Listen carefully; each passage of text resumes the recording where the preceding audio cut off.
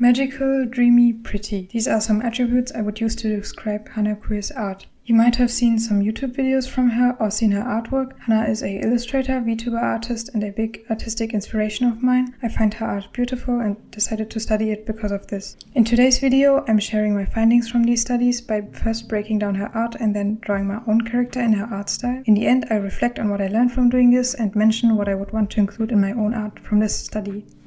Let's start with the breakdown of her art. The way I went about this is to make notes about how the artist portrayed lines, bodies, faces with a focus on the eye, hair, clothes, colors, lighting, as well as extra effects. I watched her YouTube videos and some time lapses to get more insights about the way she draws characters. My notes are focusing on the different features though, and not the step-by-step process the artist uses to draw. This is because when I myself want to take inspiration from other artists, I'm more interested to apply what I see in their art in my own way, using my own process rather than following the exact same step-by-step process the artist uses. Both methods of studying, focusing on the step-by-step process or focusing just on how it visually looks, can be very insightful though. Now let's move on to the notes I made about her art style. Let's start with how Hana draws line art. She uses lots of varying line thickness. The face outline often is the thickest line. Most of the lines have a dark brown color. Sometimes they're colored slightly darker than the flat color around them. The lines are also painted over sometimes. She uses rather few lines since she also uses painterly strokes to define folds, for example. For the bodies Hana draws, they are rather thin and her characters can have pretty thin, long necks. Moving on to the faces. The face shape is mostly rounded. She uses more pointy, rounded jaws or cheeks for younger and more feminine characters. The nose has a bit of a red blush on it and sometimes a small shadow underneath. She draws 2 lines for nostrils or one line and a nostril to portray the nose. For the mouth, the lips are colored. They have a small plump form with a highlight on it for more feminine characters, while for more masculine ones, the lips are longer and thinner. The eyebrows are often a bit higher up on the face, but for more masculine characters, they tend to be further down. Now let's talk about a part that makes every artist very unique, the eyes. First, I'm focusing on the outlines and shapes of the eye. This is what you would focus on during the sketching or line art phase, mostly.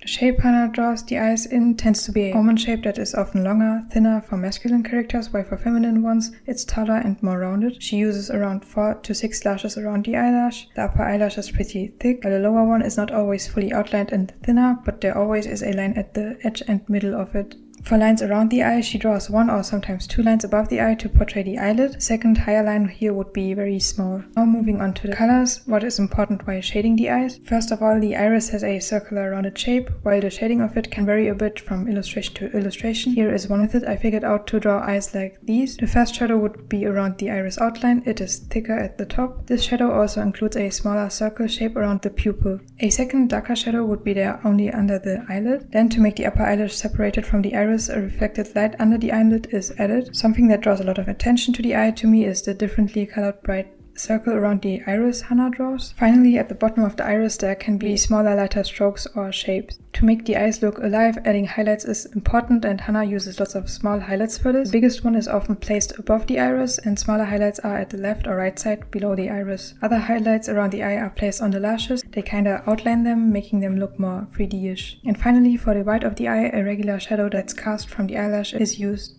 Now for all other shading on the face I haven't mentioned yet. Around the eyes, Hana draws the darkest shadow under the eyebrow and a lighter one above the eyelid. More masculine characters tend to have a shaded outline under the eye, which also sometimes has some highlights on it. There also is some blush underneath the eyes.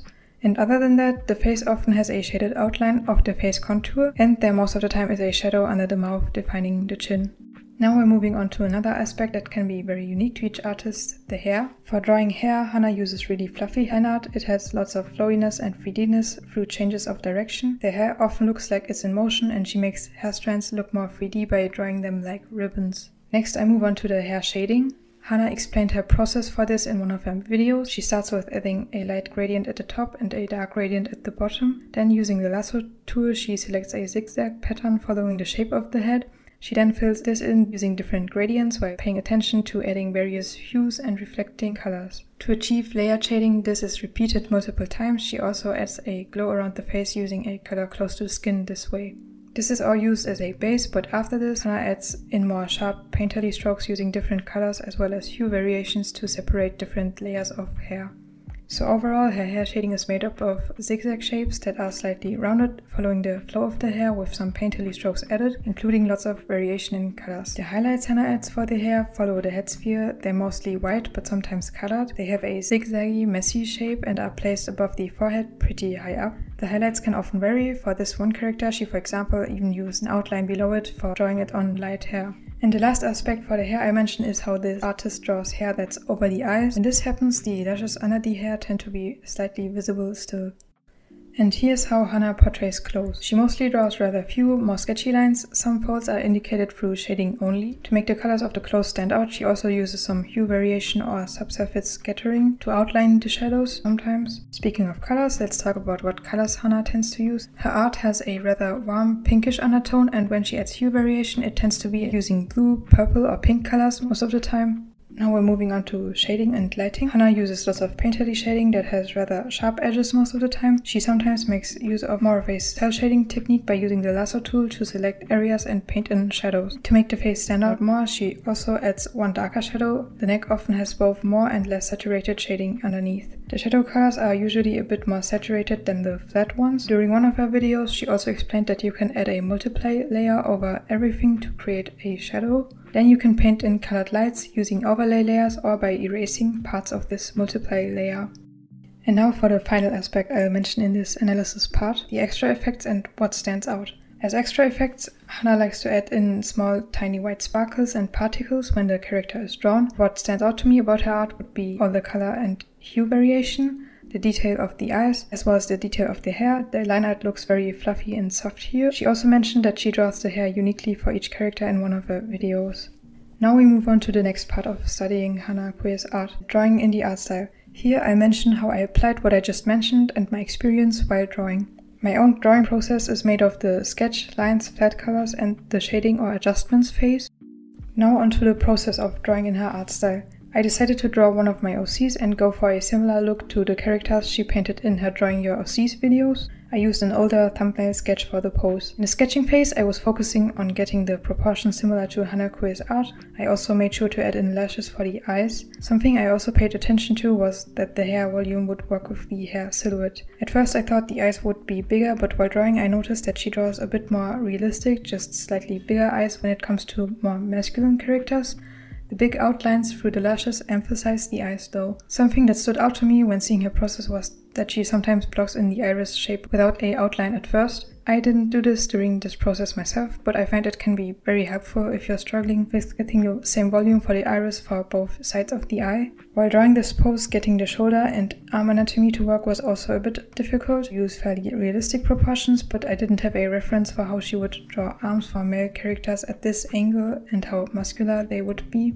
Now onto the line art. I focused on getting a fluffy look for the hair through using quick flowy strokes, only applying light pressure when drawing. I should do this more often, it's fun and feels more natural to me for hair especially. I sometimes tend to press on the screen too much maybe, and this makes my lines not as flowy. I really enjoyed doing the hairline art here. I also adjusted the hair strands a bit since I noticed I at first had more hair strands on one side than the other for the silhouette and I wanted to balance this. After I was done with the whole line art, I adjusted the line thickness for the hair and body by painting over my strokes. But then I realized the added line thickness was maybe putting less emphasis on the face, and when I looked at references of her art I saw that the line thickness can vary a bit, especially for the outfits from piece to piece, so I'm unsure if I prefer the added line thickness or not. While filling in the flat colors, I used a bit darker, warmer and more contrasting colors than my original character design had, since my own art is a bit more pastel-y and purpley, while Hana's tends to be warmer and more pinkish. Finally, for shading, doing the eyes was especially fun to me. While for many characters the eye shading can vary in Hana's art, I followed my own analysis notes to shade the eyes. For the hair I was able to use the same steps as she does, since, as mentioned before, she explained how she shades it in one of her Drawing Your OCs videos.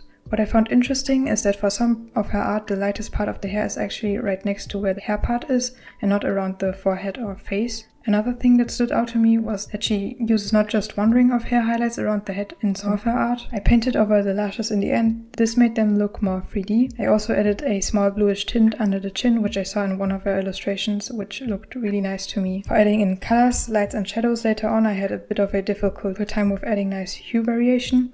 This is something that really stands out to me about Hanacue's art, the many variations of colors using different lighting layers. I tried out adding a light from the left side with a light orange, pinkish, hard light layer. And finally, I painted in some small sparkles. I really like adding small elements like this in the end. For the future, I would probably just create some sparkle brushes or something like that to be able to add this more quickly.